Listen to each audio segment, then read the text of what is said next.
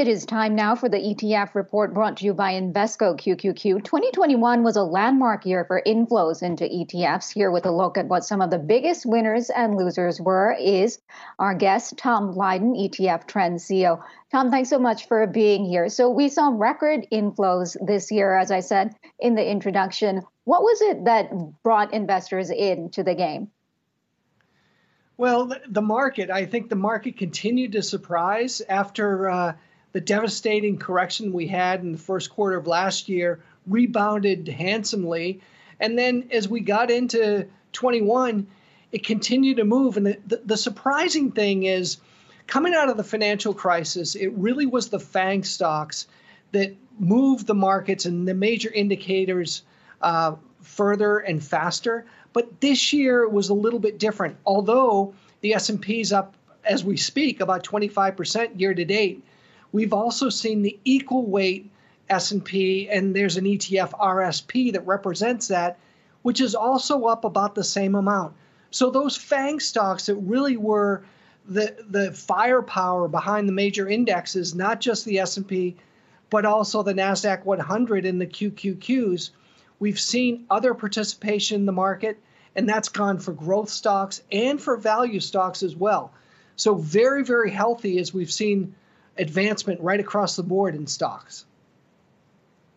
And Tom, I want to direct everybody's attention to the Wi-Fi Interactive, where I have the ARK Innovation Fund top ETF holdings, and this is on a year-to-date basis. I'm going to sort by performance, and you can see there's a lot of red here. NVTA, that's Invitae Corporation. The chart doesn't look very constructive here. All of this is just to say it's been a tough year for certain ETFs. I'm wondering if you could comment on that. Yeah, absolutely. So Kathy Wood and her team at ARK are legendary. They put up triple-digit returns last year. But coming off of February, there was some selling. And maybe part of that was opening up and people feeling like COVID was behind us. Companies like Zoom, for example, that did really well last year, were down 50-60% this year. But I'd say this. Look, they've got a great long-term outlook. They have very open architecture and communication as far as how they structure their active strategies. If there was ever a buying opportunity for future stocks, I would say it's now, because you're not going to see these types of companies that long-term really are disruptors and innovators at these prices. They may go down a little bit more, but boy, if you're looking, if you're especially a younger investor in your 30s, 40s, 50s, man, you've got some great potential here because they can continue to come out with great products in a variety of areas, not just technology, but also areas like genomics or robotics. But also they have a new ETF, which is a transparency-based ETF, which does a great job of digging down into the underlying companies and making sure not only are they fully transparent in everything that they do, but also it's a very ESG-friendly opportunity too. So I'm a big fan, even though it's had a bit of a hiccup this year.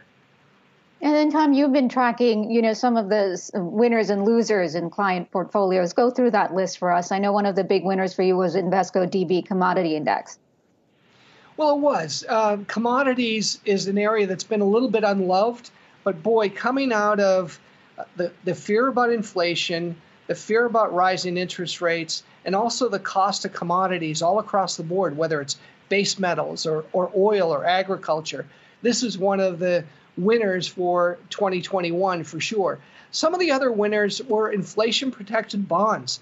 Bonds in general, as you can see from a loser's bracket with AGG, it's really difficult for that fixed income portion of your portfolio to make money when there's inflation and the potential for higher interest rates, as we've got this signal from the Fed going into 22.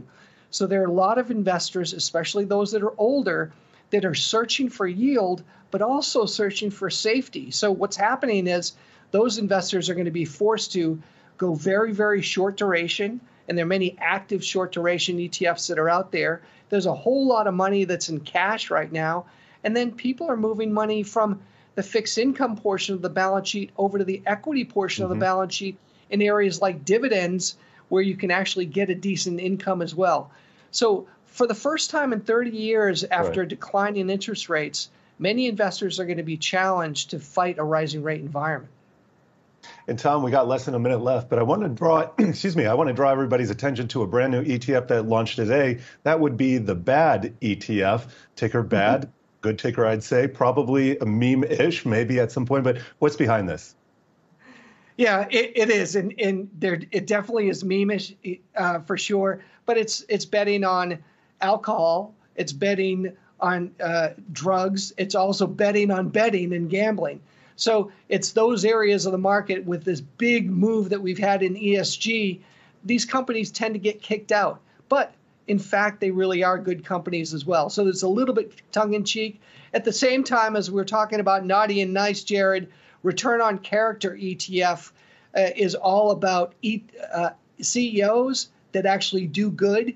So look at that ETF as well. The ticker symbol is CHAR, put out by our friends over at Alpha Architect. So here you have the holidays, a little bit of naughty and a little bit of nice. And you are all nice and nothing bad about your insight. We will leave it there. Tom Lydon, ETF Trends CEO. Thank you so much for your time today and happy holidays to you.